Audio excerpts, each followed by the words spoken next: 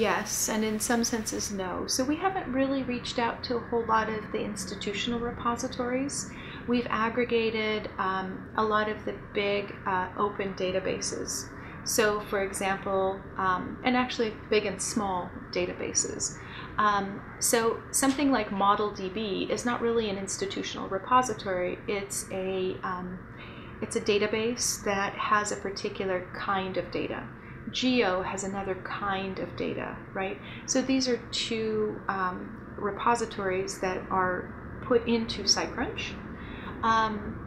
But what they store typically is one data type. And we find that the institutional repositories that we've looked at, and I may not be seeing a representative set of those, but typically they will have sort of random data. So something like Figshare or Dryad is one of these kind of generic repositories. There is less that you can do with Figshare or Dryad data than you can do with PDB data, for example. Because when you look at a repository like ModelDB or PDB, you're going to be looking at X-ray crystallography. You're going to be looking at a certain kind of thing. But when you're looking at Dryad, it could be ice core samples, or it could be, temperature measurements somewhere in a mouse. Who knows, right? So, but one of the things that we find is if you put a lot of the data into what's called a community repository, it becomes better, it becomes richer, and it becomes something that's actually of value to a particular community.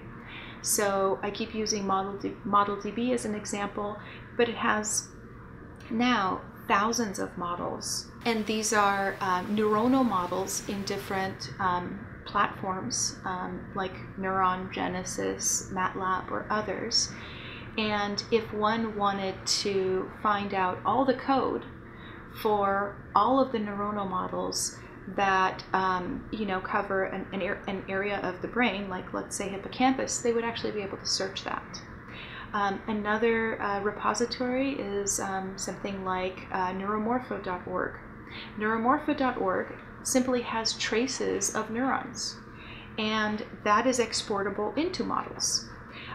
But again, it doesn't become interesting to search as a data set until there's a whole lot of these things in there.